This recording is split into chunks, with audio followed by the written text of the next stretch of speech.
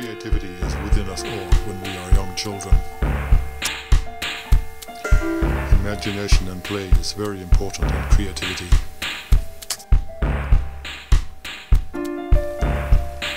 In my teenage years, I was a part of a travelling performance group that used improvisation as a creative strategy, in a way so that each performance was always different and at times unpredictable.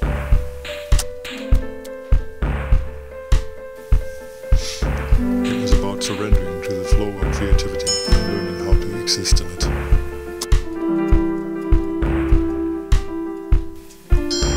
Later on in art school, constantly shifting theories and strategies in visual art and taking notice of my own dreams revealed many ways to find contact with the unconscious mind.